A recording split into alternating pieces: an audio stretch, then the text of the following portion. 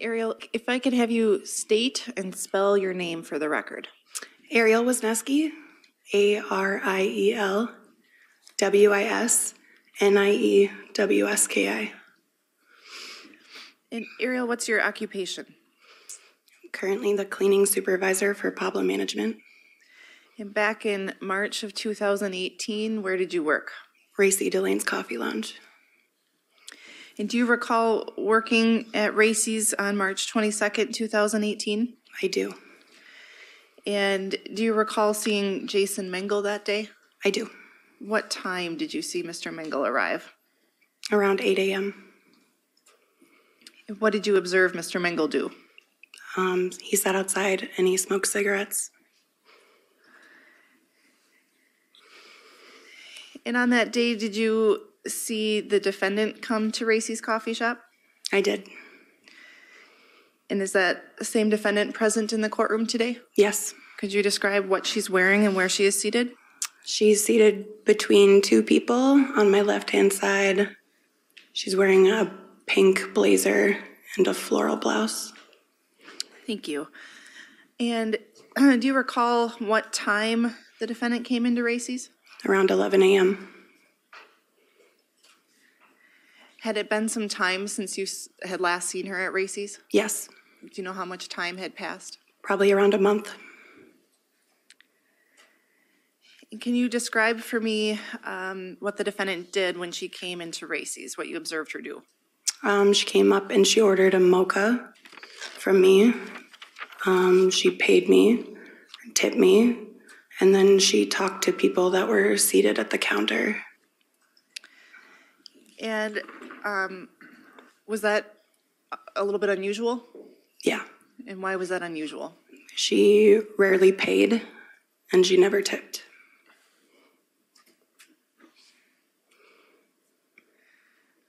So how did she get her coffee if she didn't pay for it?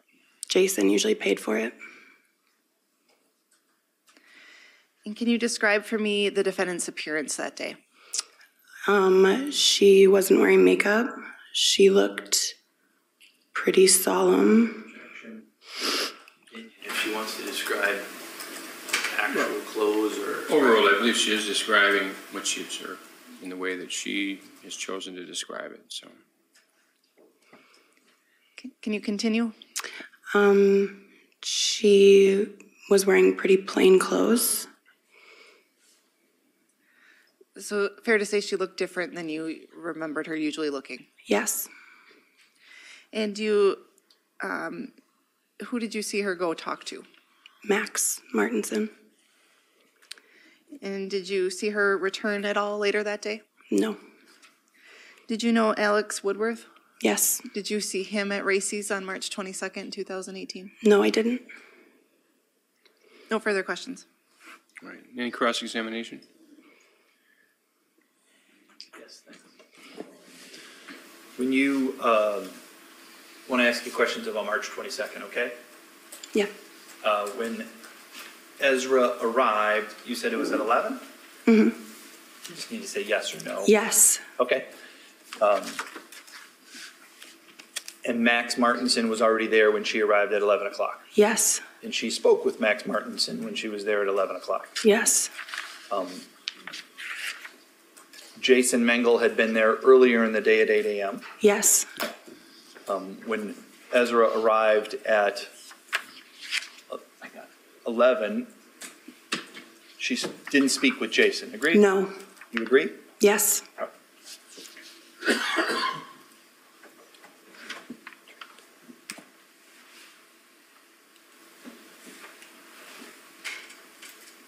Do you remember what exactly Ms. McCandless was wearing that day?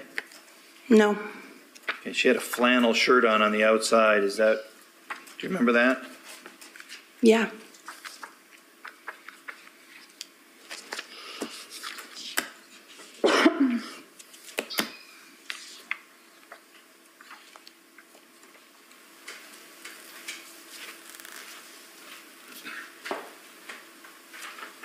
Showing you what's been marked as exhibit number 632, does that appear to be the flannel shirt that you observed her wearing that day? Yes.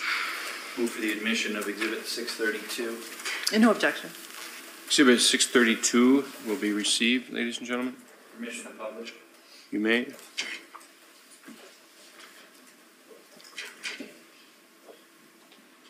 You can turn around and on the screen there, does that appear to be the same exhibit 632 that I'd previously handed to you? Yes. That's the flannel shirt that you observed her wearing on that day? Yes. And when you were working at Racy's, were you a manager of some sort? No. Okay. Were you aware that they had a recording system there at Racy's? Yes. And that it recorded people coming in and out and leaving that day, Yes. just like it did on almost every day, right? Yes. Did you aware that there was a recording of Ezra walking in that day Yes. and at the counter Yes. buying that coffee? Yes. That's all on videotape. Yes. Okay. Those are the only questions I have. Thank you. All right, any redirect? No. All right, thank you, Ms. Wisniewski. You may step down and is she released from her subpoena? Yes. Okay, thank you. Have a good day. Mr. Martinson, can you state and spell your first and last name for the court reporter, please? Yep. Maxwell Martinson, MaxwellMartinson. Mr. Martinson, how old are you? 25. What city do you live in? Eau Claire. How long have you lived in Eau Claire? About 5 years. Do you know Ezra McCandless? Yes. Is the person you know as Ezra McCandless in the courtroom today? Yes. Can you identify where that person is located by location and item of clothing? She's sitting at that table in the middle with a pink jacket on. I'd ask the record reflect identification of the defendant. All right, the record will so reflect. When did you meet the defendant, if you remember? Probably somewhere around 2.5 years ago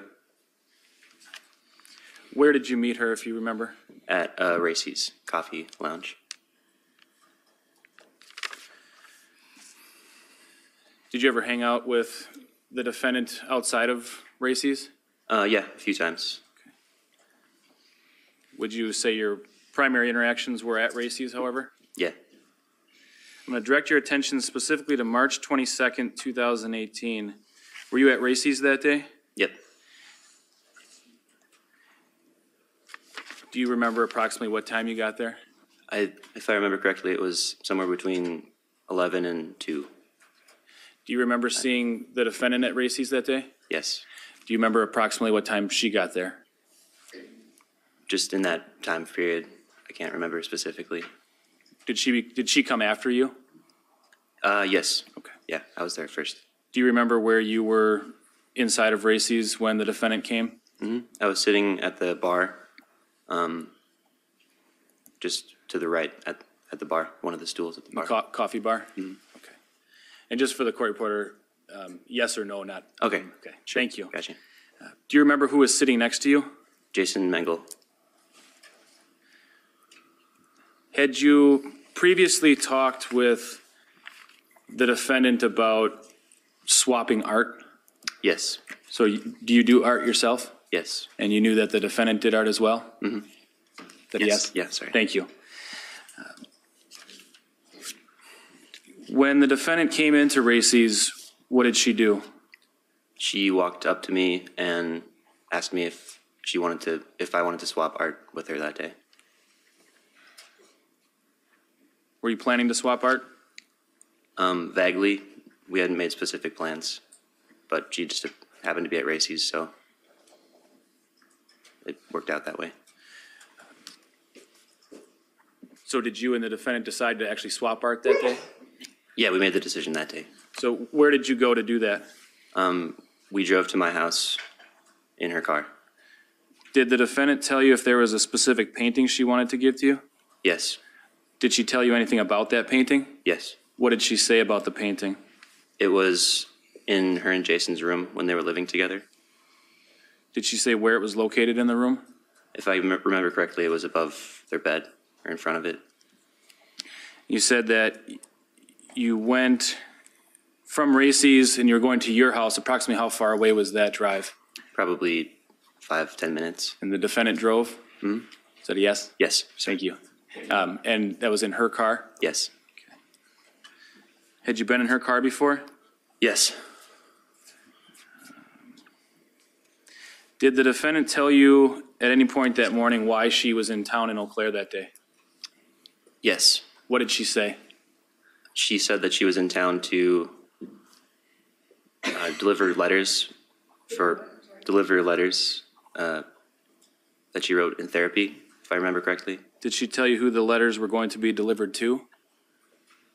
Not specifically, no.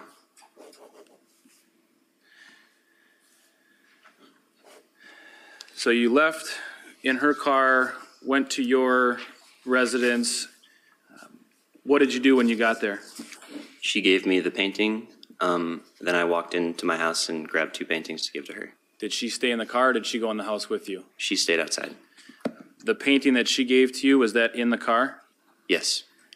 So did you take that in and leave it inside of your house? Yes. Do you have a recollection of what the painting looked like? Objection irrelevant. Oh, overruled. Yes. It was a character from, I can't remember the character, but it looked like a bug with like a gas mask on. It, So you went inside your house, dropped the one painting off, got 2 other paintings to give to the defendant, correct? yes. What were those 2 paintings? One looked like a goat. It's like a strange goat painting. The other was hard to describe. It was a lot of lines, sort of an abstract painting. Did they have any significant meaning to you or anything like that? I just thought that the goat, Ezra would like the goat painting. Okay. Your Honor, if I may approach? You may.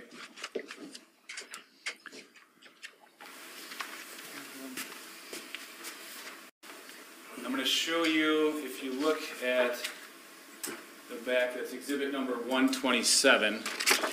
Do you recognize that painting? Yes, Which painting is that? the abstract painting. One of the paintings that you gave to the defendant? Yes.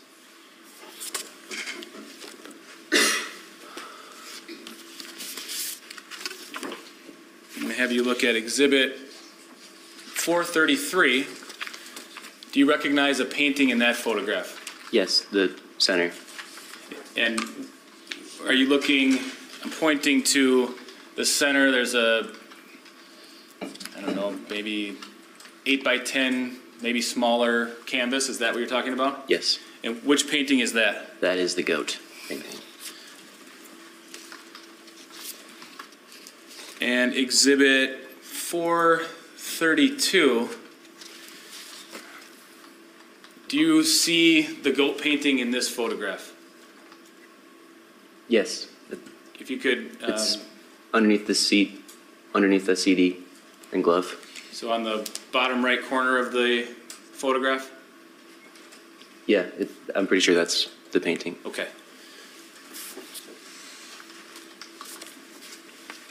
Thank you.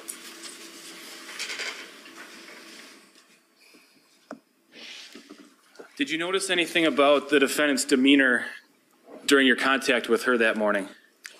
She seemed, in my opinion, understandably sad or maybe low. What about your, I apologize, what was the last? Low? I don't, maybe. what about your observations? So what did you physically observe or hear that made you think that she was sad or low? Just from our interaction, her demeanor, and I think I might have assumed too, just judging by what I knew about the situation she was in. Do you remember when you got into the car where you put the paintings? I can't say definitively, but I'm pretty sure that I put it in the back seat. Both of them? If I remember correctly, yes. Okay. Do you remember if did you ride back in the passenger seat? Yes. Do you remember if you were holding it when you were driving back? No. Okay. Was there any blood on either of the paintings when you gave them to the defendant? No. So it was about a 10-minute drive to your house. Was it about a 10-minute drive back? Yes. And what happened when you got back to Racy's? I just went back inside. I believe Ezra came. Too. I'm sorry? I believe Ezra came inside too. Were both of the paintings that you gave in the car when you Yes. got out at Racy's? Yes.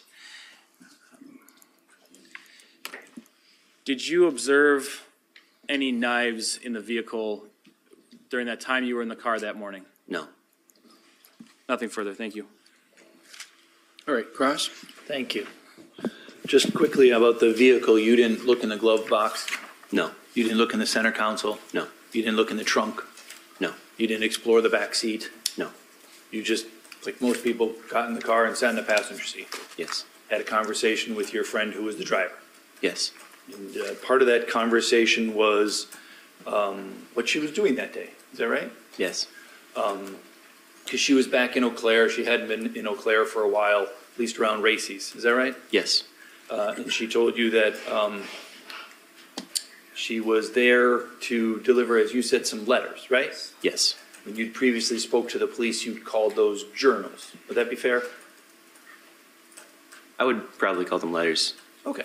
And what did Ezra call them? Did Ezra call them journals or letters? I can't recall. All right. So your memory of it is that there was some sort of letter to particular people or kind of a general letter that she was distributing to particular people? I understood them to be particular people, letters to particular people. Okay. And that these were something that she'd been writing for therapy as recommended by her counselor, right? That's how I understood it, yeah. That's what she had told you is, I'm in counseling, I'm writing these letters, I'm going to go and deliver them, correct? Yes. And it was based upon that recommendation that she told you from her counselor, right? Yes. And one of the people that she told you she was going to deliver the letter to was Alex Woodworth, right? She didn't specify who she was delivering the letters to. I just knew that that was one of the reasons she was in town. Okay. And you knew that because of just the general background of the friend group there at Racy's that you knew about, right? I knew what? You knew about that because of the general background that you knew from the friend group at Racy's. I knew about her. Objection, I'd asked for specificity. Did you know that she was? Hold on. I'll withdraw the question and rephrase it. Okay. Sorry. Should have been Question more clear. withdrawn. Ezra told you she was going to Alex's. Is that right? No. Okay. She told you she was delivering letters. Yes. She told you she was delivering letters to many people. She didn't specify how many people. More than one? Maybe. I inferred that. Okay. You inferred it because she used the plural letters as opposed to one. Maybe. It was over a year ago, so it was hard to remember specific And I words that she- understand and appreciate that. I'm just trying to get the facts that you know today. Does that make sense? Yeah, yes. All right. And you talked to the police about this sometime in March of 2018, is that right? Yes. And again, that wasn't a year and a half ago, right? Excuse me. Yes. Yeah. That was a year and a half ago. That was very soon after you had this drive and this art exchange with Ezra, right? Yes. So you'd agree that you probably knew it better then than you Yes. do now, right? And when you spoke with the police, have you had a chance to review their report at some point in your preparation for the testimony today? No. Have you had a chance to review, was there a recording of that made? I'm not sure. Okay, did anyone share a recording with you? No. Okay. So you're just going fresh off your memory today? I am working from my memory, yes. All right.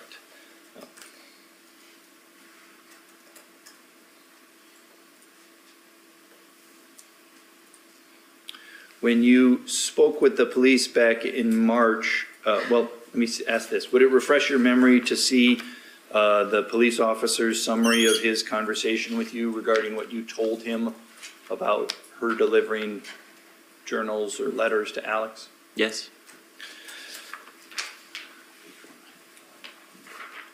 What page?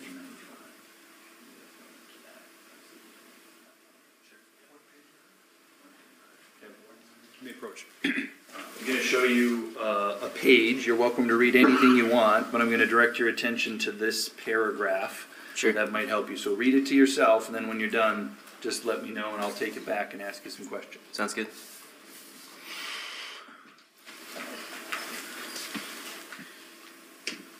Okay, Get a chance to read that? yes, Having read that, do you remember more about what you told the police? yes, And one of the things is that you'd believe she was going to give this journal entry to Alex, right? yes, I believe that, yes.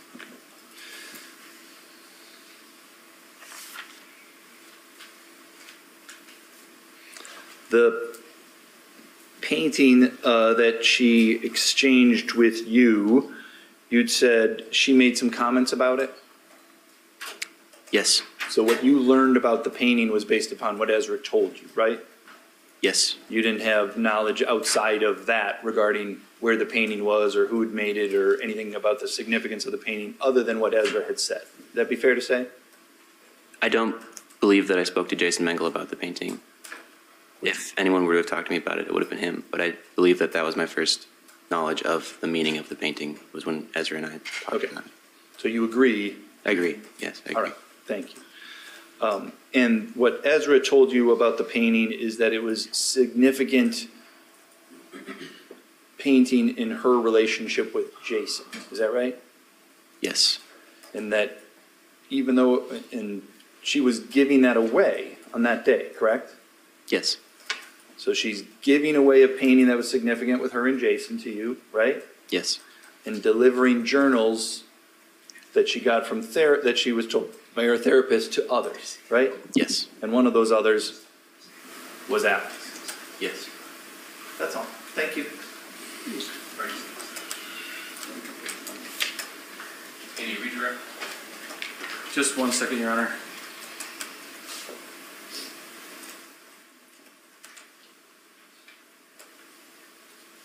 Just briefly, the painting that was hanging over